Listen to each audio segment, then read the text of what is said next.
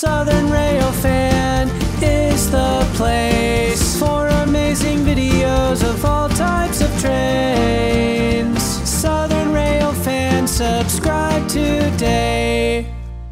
Okie dokie. Nowadays when you're out watching a train, most likely you're going to see a GE locomotive. They are dominating the rails now, but it's not always been that way.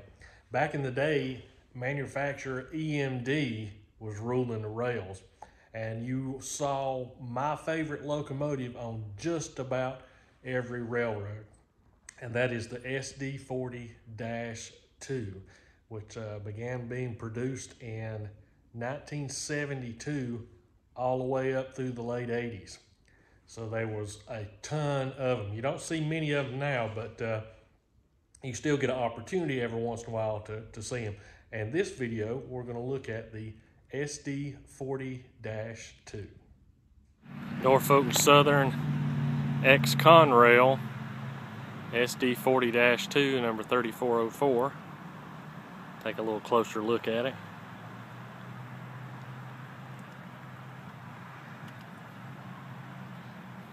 Evidence of being ex-Conrail's got the ditch lights down underneath the anti-climber.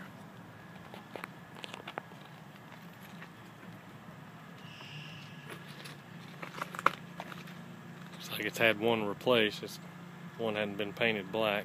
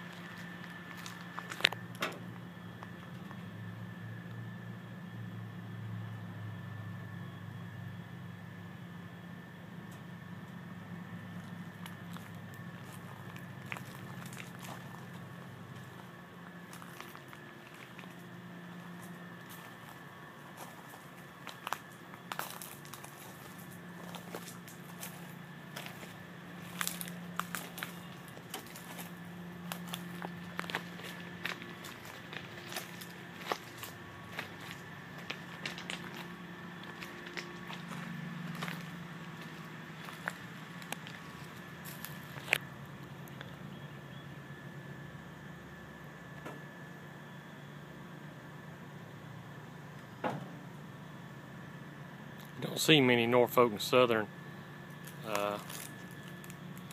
units without ditch lights on both ends, or even I haven't noticed them. It's kind of an oddity. Has a plow on both ends. There's a Fred laying up there.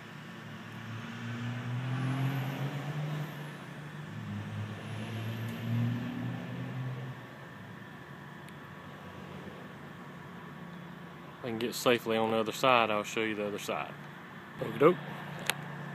Hopefully the sun won't be too much for this.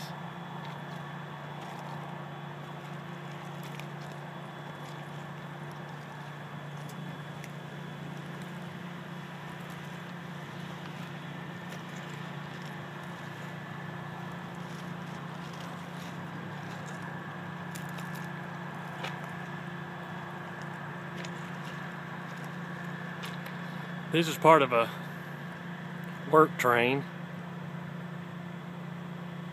that's been working on the S line in western North Carolina. 91Q is what it's been operating under. Newer horsehead scheme. More up close truck detail for you modelers.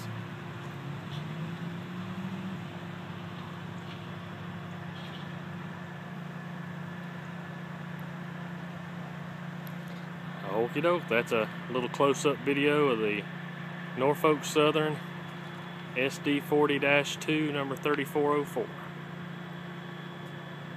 Okie doke, that was a pretty cool video, up close looking. I think I filmed that back in 2014. So a lot of these videos are going to be over the years. Of course, we had to go back pretty deep into the archives to get some stuff leading, especially on the Norfolk Southern. And speak about leading, let's look at several videos with the SD40-2 leading the train.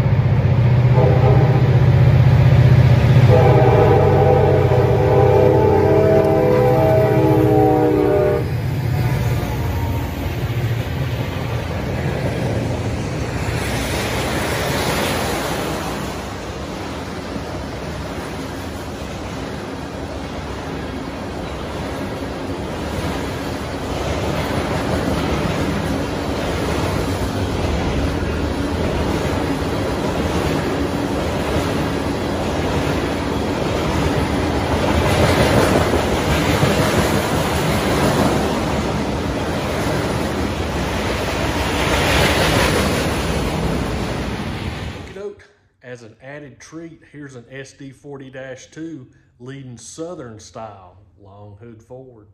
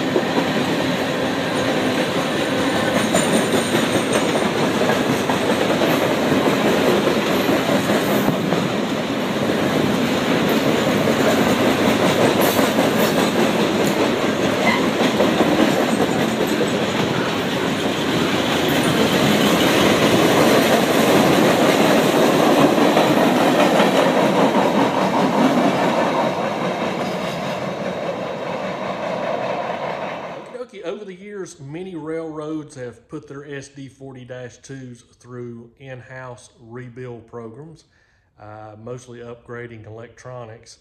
But Norfolk and Southern and CSX decided to upgrade the cabs on a lot of their rebuilds. Not all of them, but a lot of the rebuilds. And they wind up having a really squared off cab. This first train we're going to look at is an SD40-3 on CSX, leading an ethanol train by the South End of Marion.